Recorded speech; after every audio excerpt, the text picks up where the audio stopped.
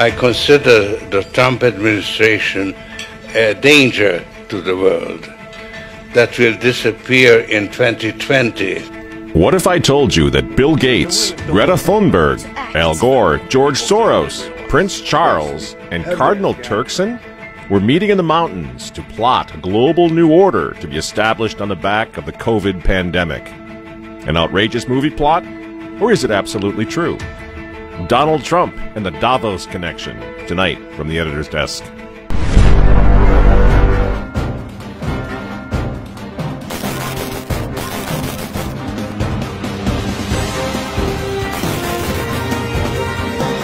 Hello again, ladies and gentlemen. Michael Matt coming to you once again from the offices of the Remnant newspaper. Here's something you're not apt to hear on mainstream media. Of the 18 million people in the world who've been infected with the coronavirus, 10.6 million have recovered. This is according to the latest figures from Johns Hopkins University. In other words, the vast majority of COVID patients fully recover. As this doesn't even factor in the millions who've contracted it, recovered, and didn't even know they had it. Friends, we need to have a talk. I mean, let's be really clear right from the outset. COVID-19 is not a hoax, okay?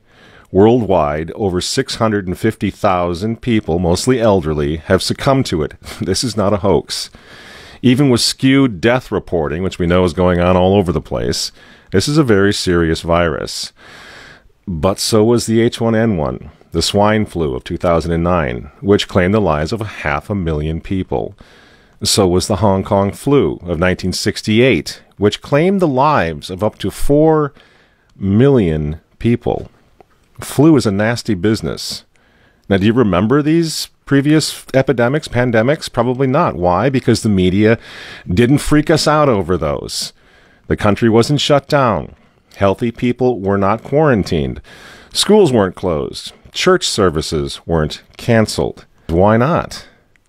Because COVID is a thoroughly politicized virus. And we're getting conflicting recommendations from the experts that get just a little more absurd every week. Doctor, your colleague, Dr. Fauci, has suggested recently that goggles would work even better, or in addition to. You're talking about masks. People have come around to the reality of that. Are we going to look at more demands based on what Dr. Fauci has said? Well, I've seen really great face shields, and I've seen them around the country. You know, I've been out to 14 states. The administration sent me out, and I've gotten to see a lot of exciting face masks out there, and face masks that come from the bottom up. And I think that's really, the American people are innovative.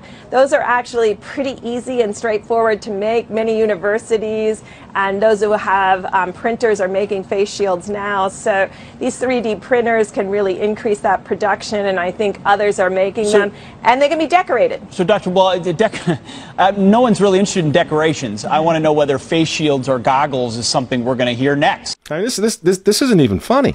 I'm so glad to see the guys from Fox over there are openly mocking this woman. I mean, people are losing their jobs. They're losing their homes. They're losing their mental health over this. Their kids aren't going back to school. They can't go to church. And this delusional woman with the scarves thinks that we're going to get a kick out of decorating our face shields? This is day 170, I think, of the 15 days to slow the spread, Dr. Birx. Do you have any idea of what the hell you're talking about? Because it changes all the time. No wonder nobody takes these people seriously anymore. And so here's the thing, friends. We need to get very serious about it. We need to have a serious conversation about it. Here at The Remnant, we've been saying since March, since the outset of this thing, that it's not the virus that we're questioning. I don't want to get the virus. I know you don't. I know some of you have lost loved ones or friends or whatever from the virus. I've known quite a few folks now who've gotten it. I don't know anyone who died. Everyone who I know, thanks be to God, has recovered. But it was never the virus that's the problem. It's the political exploitation of the pandemic, the COVID pandemic, that really, really must give all of us now serious cause for concern about the future. They're not playing games here. This isn't going anywhere. This isn't going away. And don't take my word for it. I wouldn't expect you to do that anyway. Let's talk about Davos, Switzerland. Here's where the leaders of the world are admitting exactly what I'm saying, that this is a Trojan horse. Now, in Davos, they call it the Great Reset, and it's scheduled now to kick off in January 2021. And if you want to know what's really going on here, if you want to know why the schools are probably, many of them are not going to open in the fall, if you want to know why you're wearing that dehumanizing face mask, even in your car, look to Davos. Now is the historical moment, the time, not only to fight severe virus, but to shape the system. We have a unique but rapidly shrinking window of opportunity to learn lessons and reset ourselves on a more sustainable path. What is it that would make it so that history would look at this crisis as the great opportunity for reset? The Great Reset is a welcome recognition that this human tragedy must be a wake-up call. The world's problems fit on three sides of a triangle. It's one versus many, man versus nature, and the unfortunate foundation is long-term versus short-term. Any recovery stimulus should have green conditions attached to it. We have to change our economy dramatically in the next 20 or 30 years, and the next 10 years is absolutely decisive. The recovery has to be greener than any of the previous recoveries. And then we need to couple that with new initiatives to equip more people with the digital skills they'll need. We have to live up to the expectations which we have created, and we will do so. On June 2nd, 2020, just a couple months ago, the founder now of the World Economic Forum in Davos, Klaus Schwab, wrote an article on their website in which he just comes right out with it. He says that COVID pandemic represents a, quote, rare but narrow window of opportunity to reflect, reimagine, and reset our world, end quote. Those aren't my words. Those are his words. The world must act jointly and swiftly, says Mr. Schwab, to, quote, revamp all aspects of our societies and economies, from education to social contracts and working conditions. Every country, from the United States to China, must participate, and every industry, from oil and gas to tech, must be transformed, end quote. And Mr. Schwab comes right out and admits that he can't do this without, you guessed it, Bill Gates. We are particularly committed to this initiative since the Forum has been at the origin in its annual meeting in Davos of the Global Fund, Gavi and CEPI, together with the Gates Foundation and other founders of those crucial organizations, particularly today. And they're all there. All the movers and shakers of the world are in Davos at one time or another. Even Prince Charles, the insufferable Prince of Wales, got into the act in Davos in January. Unless we take the action necessary and we build again in a greener and more sustainable and more inclusive way, then we will end up having more and more pandemics and more disasters from ever accelerating global warming and climate change. So this is the one moment, as you've all been saying, when we have to make as much progress as we can. And of course, Antonio Guterres, the former Prime Minister of Portugal, who's also a Catholic and is now serving as the Secretary General of the United Nations, he's in Davos chiming in as well. A microscopic virus has closed down entire countries and economies. The Great Reset is a welcome recognition that this human tragedy must be a wake-up call. As you rightly say, it is imperative that we reimagine, rebuild, redesign, reinvigorate, and rebalance our world.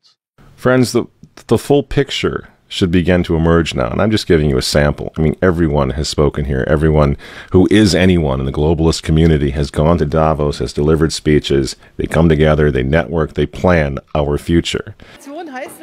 This transformation essentially means that the whole way that we do business, that we live, and that we have grown accustomed to in the industrial age will have to be changed. We will have to leave that behind us in the next 30 years to go. They need to reset everything, including the politics of the United States, the governance of the United States. And of course, friends, we hear a lot about the Green New Deal and all of that, right? We hear Francis with his Laudato Si encyclical and all of that. They're all working together, aren't they? The Davos 2021 summit works closely with something called Climate Reality Project. And guess who runs that? The respected trustee of the World Economic Forum, Albert Gore. This crisis, the climate crisis, is way worse than people generally realize. Way worse. It is getting worse still way faster than people realize. The burden to act that is on the shoulders of the generation of people alive today is a challenge to our moral imagination. But this is Thermopylae. This is Agincourt. This is the Battle of the Bulge. This is Dunkirk. This is 9/11. We have to rise to this occasion. I can't believe this guy is still knocking around. It's unbelievable. It's like a spoof, isn't it? It's Al again. I mean, and it's the same. And Davos brings them all in, all the ghouls from the globalist swamp. Our house is still on fire. Your inaction is fueling the flames by the hour. And we are telling you to act as if you loved your children above all else. And of course, drum roll please, Davos, Switzerland has its elder statesman, George Soros.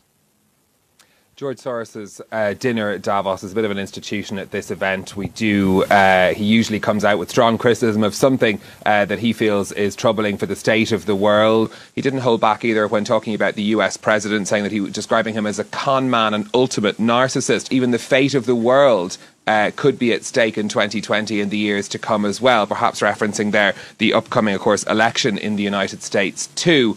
So George Soros really, using his platform here at Davos to speak to those, rich and famous who come to the World Economic Forum.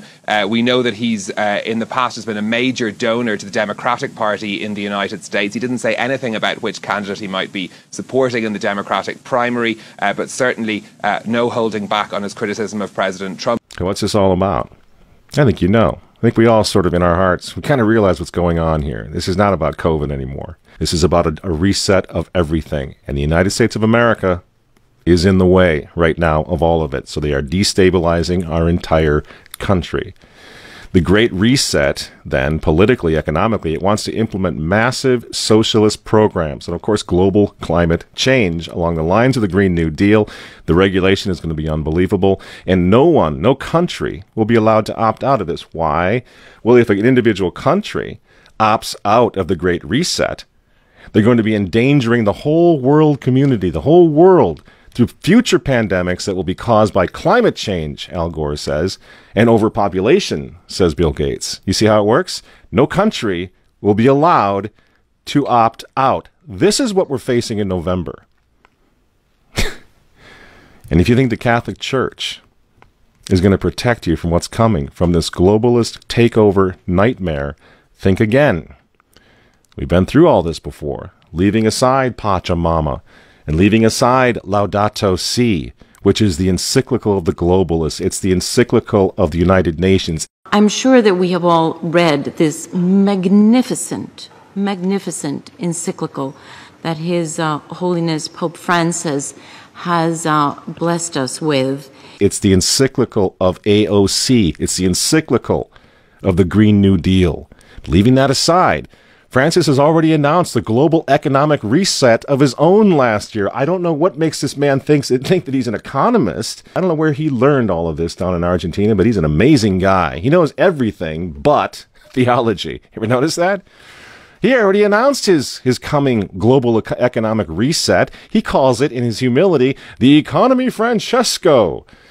The economy of Francis. Remember? We showed you a bit of this. I'll show you a little more here. I will come for the economy of Francesco because we need a new economy, a new vision, and the teachings of Pope Francis in Laudato Si and in other teachings help to give us the pathway to a better world. Isn't that something? This was announced last year, mid-2019. It's almost as if Francis knew that the COVID pandemic and the resulting economic collapse were coming. I wonder how he knew that. Isn't that weird? That he was already calling for an economic reset? Well, poor Francis, he couldn't make it out to Davos back in January when the big party happened, but he did send his representative, the globalist cardinal, Peter Turkson, in his place. Ladies and gentlemen, I'm pleased to welcome His Eminence Cardinal Turkson, Prefect of the Dicastery for Promoting Integral Human Development of the Vatican City-State, with a special message from His Holiness Pope Francis. Your Eminence, it is a pleasure to welcome you back to Davos. The stage is yours. This is to Professor Klaus Schwab, Executive Chairman of the World Economic Forum. As the World Economic Forum celebrates its 50th anniversary, I send greetings and prayerful good wishes to all taking part in this year's gathering. So when they tell all of us to stay home, wear your mask so grandma doesn't get sick, please understand what's really going on here. They don't care about your grandmother. They don't care about old people, these people. They don't care about babies. They want them aborted so that they can save the common home. Abort babies, millions of them all over the world. They don't care about babies. They don't care about old people. In fact, if you want to save your grandma, tell the globalists to stay the hell away from her. You remember how some of them, like Cuomo and characters like this, were running COVID recovering patients through nursing homes? That's how much they care about grandma. And the name of the game now is to bring the United States economy to its knees, get it out of the way, so that everyone will want the Great Reset. Make the new normal so intolerably abnormal that even you and I, maybe, at some point in the near future, will be begging for the vaccines because we'll be driven crazy by that point. Begging for whatever else is going to keep us safe according to our jailers and our handlers and our zookeepers. You see? That's what they want. That's why they keep using this term, new normal. You know what we do to fight back? Go to work. Go back to school. If you're healthy, take off the mask. Look at the big picture. The choice is simple, friends. Stand with America right now, or fall with the New World Order in the not-so-distant future. There's no other choice.